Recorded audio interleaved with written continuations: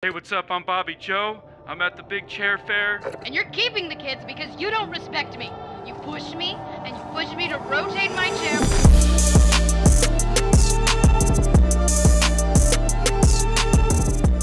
Originally, it was like, I just wanted a VR game where you're in a world with a character that's very aware of you, that's talking to you, that has a big personality, that you basically go on an adventure with. And then, you know, along the way, you're running into all kinds of other weird, bizarre characters who also are very aware of you and your presence in the world. I mean, that was the deepest sort of foundational, you know, basis for making this game. I love VR so much, and I appreciate all forms of VR. The stuff I really resonate with the most are the experiences where I'm there. Like, I'm meant to be there in this world. You're not just using VR as a really incredibly technologically advanced glorified camera system to peer into a game, but you're actually using it as your POV into the world as a character.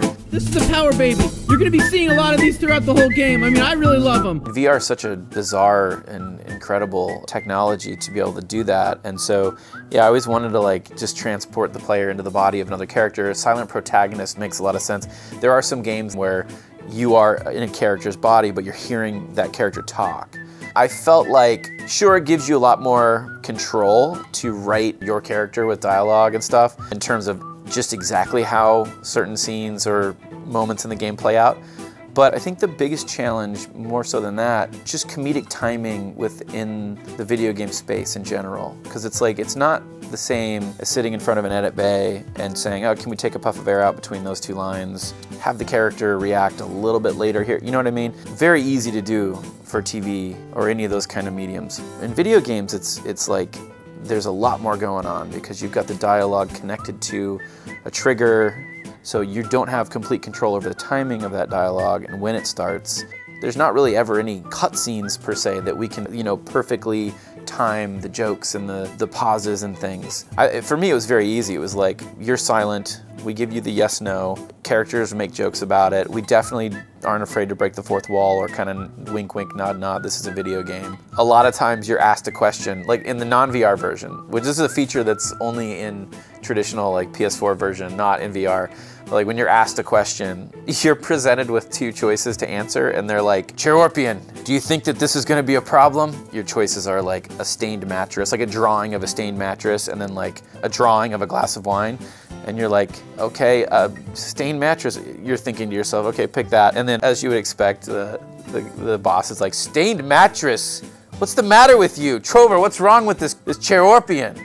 What are you talking about, stained mattress? It's got nothing to do, you know, it's like this whole fucking, it's just so funny. We do it in a few spots and it's so funny to me because we're essentially saying that you are, I don't know what we're saying about you as a character. We're forcing you to be just absolutely dumb. I don't know. I always kind of tend to feel like those sorts of moments, they get ahead of the cynical player.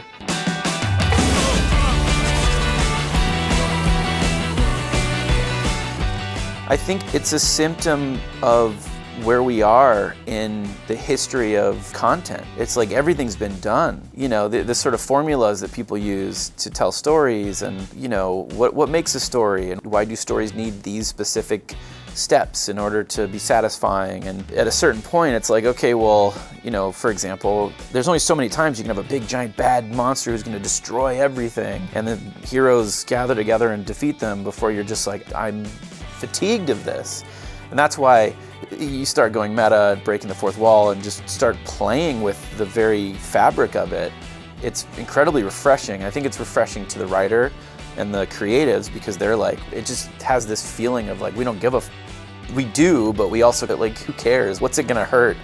And then I think it's refreshing to the audience because it's tickling that part of their brain that they already are thinking those things. And that's not to say, at least in Trover, that we do that a ton, but there are moments that if done right, it can be really funny. And I mean, the goal of Trover, you know, aside from just going on this awesome adventure with this unlikely partner, is just to create a series of crazy, weird characters, you know, just bizarro characters that you get to meet, but also just comedy, like absurd, silly, dumb comedy. This game is like, yeah, the stakes are high, and yes, like the universe is at stake or the cosmos is at stake, but we're still gonna have fun with it and just be absurd. Like, it's built on a fairly well-proven foundation of platforming and action and all the stuff that kind of, you know, is a staple of gaming that works.